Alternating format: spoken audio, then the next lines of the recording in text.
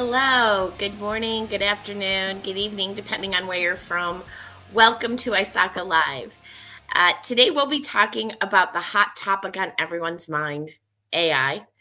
I'm Karen Heslop, the VP of Content Development at ISACA. And I'm John Brandt, Director of Professional Practices and Innovation here at ISACA. We'll be discussing results of ISACA's 2024 AI Pulse Poll and sharing some resources we've created for you all. For those of you tuning in, please use the comments to share where you're from and add your questions for us in the comments. So let's get started. John, this is the second time we've conducted the AI Pulse Poll, with the first being about 8 months ago. So how do the two compare?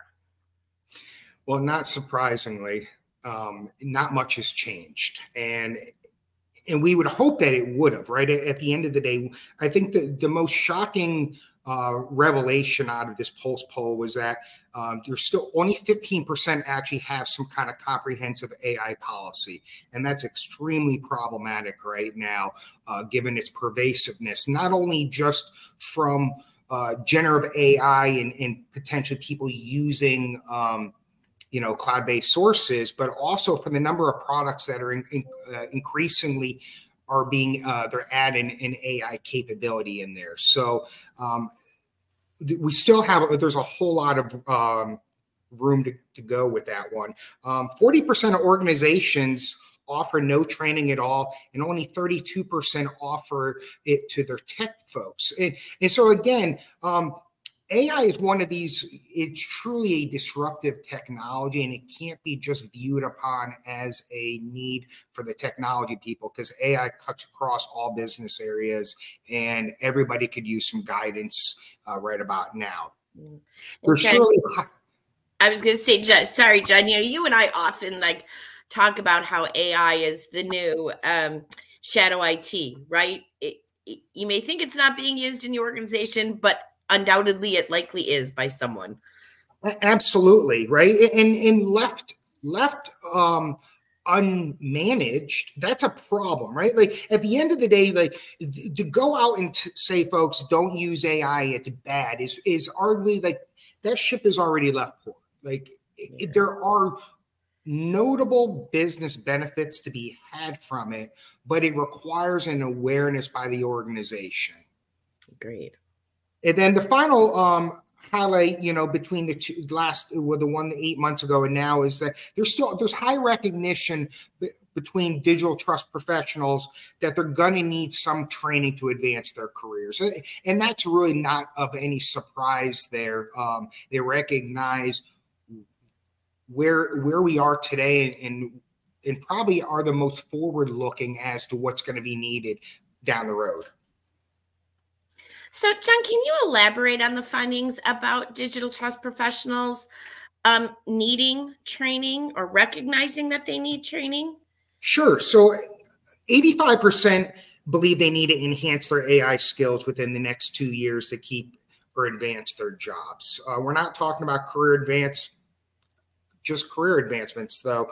There's a huge percentage of people agreeing training will be critical just to even keep their jobs. Now, and part of that, so there's a little bit of FUD in that, right? The fear, uncertainty, and doubt that's driving some of this out there. I largely feel like in the conversations that we have with practitioners, that's a lot more manageable there. It's all the other occupations throughout any organization, all the other workforce disciplines, they're probably a little bit more leery right now. And that's just right now, that's that hype cycle. And whereas things were pretty high, things are starting to come down. We're seeing that reporting.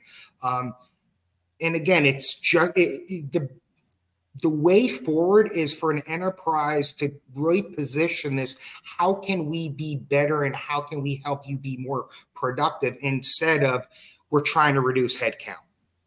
Yeah, the hype cycle, it's super interesting, John. If you just look at the popular press and, it's AI, it feels like 24/7. And there's a lot of, naysayers out there. And there's a lot of concern that AI is going to take over the world and take all our jobs. What was interesting in the Pulse poll was that digital trust professionals were very optimistic about their field compared to others, given AI's impact on jobs. Well, I think a lot of that's going to come down to it's the repetitiveness. And if we look at the most common ways AI is being used, it's to increase productivity and it's to automate those repetitive tasks. And those two response options really kind of go hand in hand in a lot of ways. So to piggyback on your point, though, 45% believe that the jobs are going to be eliminated. And another 80% feel that jobs are going to be modified. And again, I think this comes back to this hype cycle. What we do know right now is that world leaders are not, they're looking at this. And if you look at some of the reporting from a global stage, right? Global economic bodies and whatnot, I largely believe people are fully aware of the potential global economic ramifications of this if it's not done right, right? The answer isn't that, hey, all low-level jobs are going to go away. Like, that's just unrealistic. And you and I have had these conversations, right, when it comes to this state of cyber report that we do annually. It's how do you, if we start taking away all of the low-level jobs, how do people get experience when experience is what's required to move into a position? It's true. All right, let's shift gears a little bit, John. Let's dive into some of the benefits and risks of AI. So how are companies currently using it most? So we mentioned, right, productivity came in at 35%. Automating repetitive tasks was just below that at 33%. And then creating content, written content at 33%. And of the three, that's the one that organizations really, their interest needs to be piqued, right? Because you alluded to it earlier. In a lot of ways, generative AI represents the evolution of shadow IT. So where a particular enterprise is, if intellectual property and thought and content creation is their commodity, the risk increases there, right? And I would believe that most of our viewers and listeners, or anybody who's going to tune in after the fact, they're fully aware of the power struggle that's been happening, especially with the creative arts type landscape. So any kind of creator, whether it's written, digital, or whatnot, it's already taken itself to the courts because we do, what is unknown right now definitively. There's a lot of anecdotal evidence to say, hey, models were trained using data that they didn't have ownership of. Right. So, there does seem to be a very big concern about the misuse of generative AI. What does the poll say? Well, interestingly, 60% are worried about bad actors exploiting generative AI. And again, that's credible. Let's just say that, right? Like at the end of the day, there's surely reports of bad actors weaponizing technology, right? And AI now. And that's the same for any type of technology. But 81% say their top risk was that AI spreading misinformation or disinformation. And do you agree that that's the top risk, John? I personally do not know. I think that in a lot of ways, listen, it is a risk, but over time, and let's walk back from this AI issue and let's look at the digital ecosystem. Time and time again, enterprise-related incidents, right, are attributed to insider threat. Like that is irrefutable. So in that instance, then it's actually more, I would say that the IP loss would have been should have shown up on the radar of the top two here. I think this misinformation, disinformation, and again, this is, John,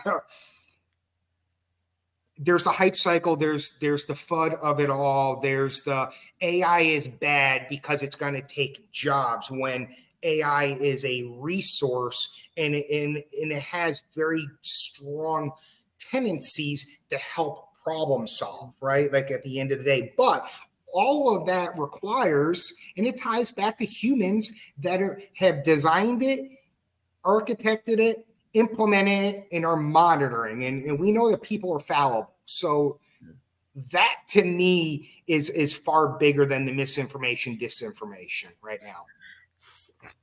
So, AI really can be used as an enabler, right? It can really assist the enterprises, as you mentioned, right, to automate repetitive tasks, for example.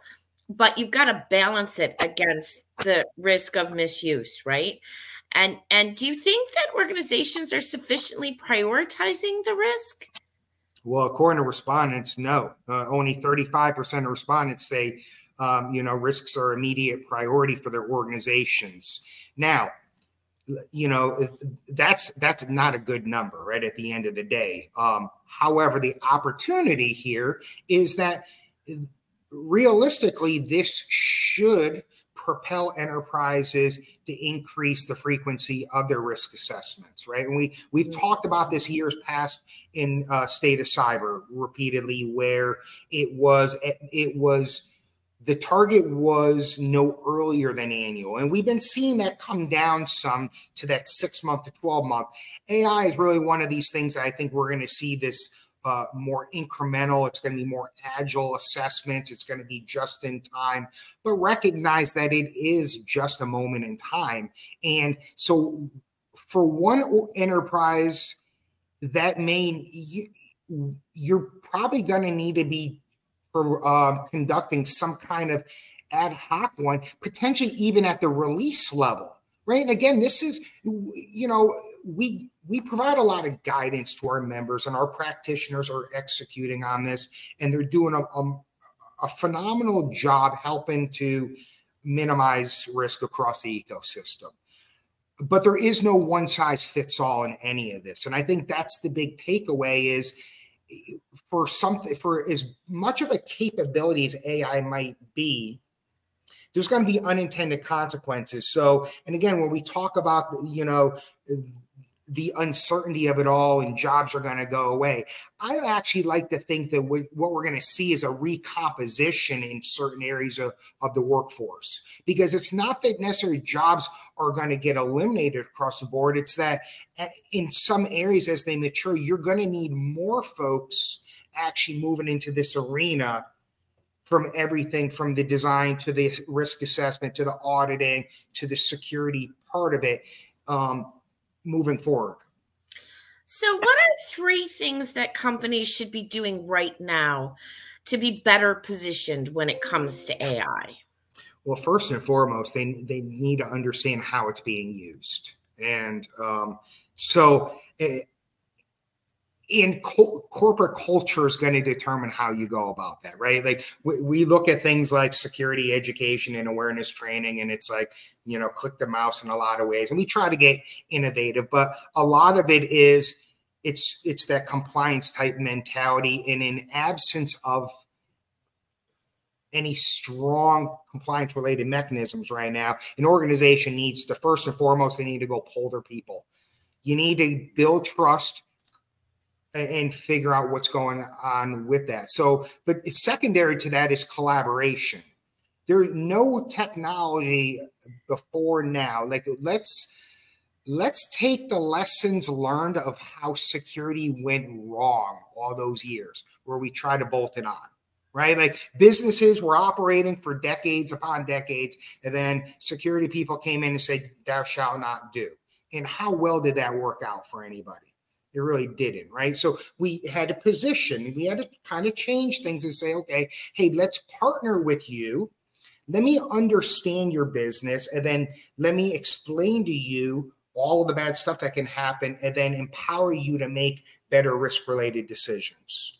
So, and then the third one is, it's going to be the training piece of it. And this is across the organization, right? You have to go forward and actually build trust with them. And it can't necessarily be the stick. It needs to be more of the carrot. It needs to be that partnership to say, listen, we understand you want to make your life a little easier in the workplace. Let's just be real, right? Because creating things from scratch is a lot harder than refining. You and I know that in the content space. But you have to understand your customers. So, and again, tied back to the security thing is now we're extending it down another level beyond the business leaders, actually to the end user, to really understand how it is that, how can their job be better? Yeah. And speaking of training, John, ISACA is launching a series of on-demand AI training courses.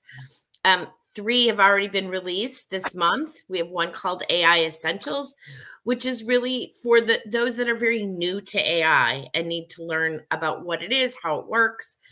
We also have a course on auditing generative AI and a 3rd course on AI governance. These are online, on-demand training courses, and if you take them, you receive CPE. We also have some more courses in the pipeline. Over the next 2 months, we will also release an Introduction to AI for Auditors course, a machine learning course, and an ethics course, and more to come. So we would love to hear your suggestions. I also want to say ISACA has a lot of not just courses that are designed to help you, but a lot of other guidance. So for example, ISACA recently released a policy library that's free to members. And in that policy library is an AI acceptable use policy. So you mentioned early on, John, that only 15% in the Pulse survey said that they had a policy. Well, we have a policy for you. You can, jump right on it. We have an AI audit toolkit, which provides, it's a very robust, it's almost an audit program on steroids, right? And it includes a lot of controls that you can use to audit AI, right? And looking at AI from different perspectives. So if you're an auditor and you're tasked with, well, do I need to determine whether or not the audit is fair? There's a set of controls that would look at fairness or bias.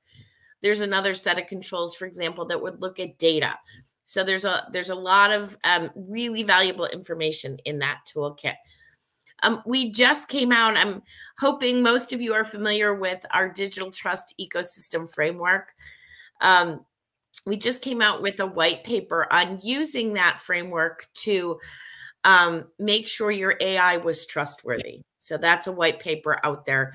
I encourage you to look at ISACA.org. We are here to serve you, our members. So we would love your suggestions. All of these resources can be found at ISACA.org/AI. And with that, I don't think there's any questions. I will just pause a minute to see if any questions have come through. Hey, Karen, let's plug the Promise and Peril. Oh, there you go. The risk. Yeah. So we put on a risk-related paper a little over a year ago. So if for some reason you hadn't seen that, or you're new to this AI related, problem, or you're thrust into a job and all of a sudden now this is your responsibility, great resource for you to really kind of ascertain the risks associated with it. Great.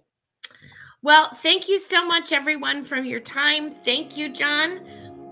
We look forward to talking to you in the future.